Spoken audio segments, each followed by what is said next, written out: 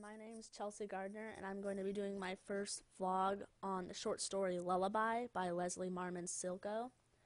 I think this story focuses on the major losses in Aya's life, and she blames all these losses on the white people or Americans. The first loss that she had was that of her eldest son, and his name was Jimmy. He was in the army, and I think this quote really sums up how Aya viewed the loss. She didn't cry then, but she hurt inside with anger. I think this quote shows how she coped with Jimmy's loss, how she didn't really process that he was actually dead, and she more blamed his not being there on the white people because she was angry at them. The second loss that she encountered was the loss of her children, Danny and Ella.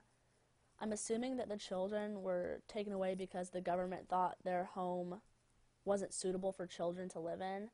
And also it does mention that they may have contracted some kind of disease from an elderly woman. And this quote, I think, really sums up how she felt about that situation. It was worse than if they had died, but she could not bear this pain. She did not sleep for a long time after they took her children.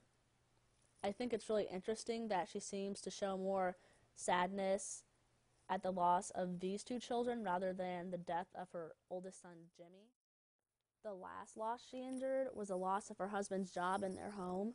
This loss didn't really bother Aya very much, but I think in fact she seems glad that it happened so that she could prove a point to Chato, and I think this quote really sums up how she feels about it.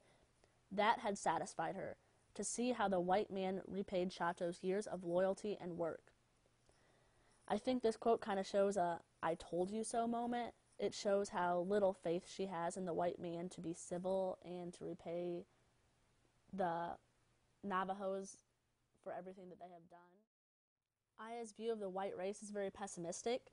She thinks that nothing good can ever come from them. She learns to sign her name in their language and writing, and that ends up costing her her two youngest children. He had taught her to sign her name, because it was like the old ones always told her about learning their language or anything of their ways. It endangered you. I think this quote really sums up Aya's outlook of white culture and language, and white people just in general. The quote from the text that is interesting is about the hawk. Dark wings gliding, hunting or only watching. The hawk was patient, and he circled all afternoon. This quote is symbolic of especially the white people who were trying to take her children, but also just white people in general. She felt as if they were always watching her and waiting for their chance to attack or steal her children or her land, and she seems to be very paranoid about this.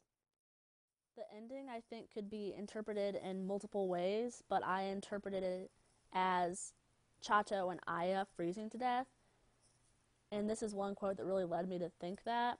She recognized the freezing. It came gradually.